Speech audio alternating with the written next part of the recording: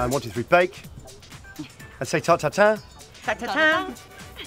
4 brave sort of bakers have decided to get in a windy tent in the middle of Ilford in Essex and create a whole selection of baked goods. And I think it's fair to say that one of them's already made a cake before.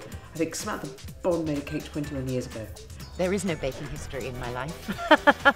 There is one chocolate cake from when my daughter was 1 year old. I made it for her first birthday, and she's now 22. Johnny, who's pretty shy and retiring, we need to work quite hard to get him out of his shell. Johnny was saying that he'd never actually baked before in his life. He's never followed a recipe. Do they in custard? Yeah, they get heated. I never thought of anyone using it. But no, not a spat on it.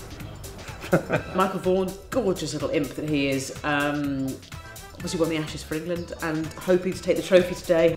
And Bonnie, who of course isn't Bonnie to me, she's simply Ginny Weasley. I'm not in here to win, but I'll try. A good little foursome and some kind of interesting techniques. It's very pressured. There's 7 or 8 cameras just piled onto you the whole time and really annoying people like me asking questions. Ooh. Sheer pie. It's just a wall of pie. It's puddings and pies, actually. The Sport Relief Weekend is fast approaching. Join the fun and games from the 21st to the 23rd of March 2014.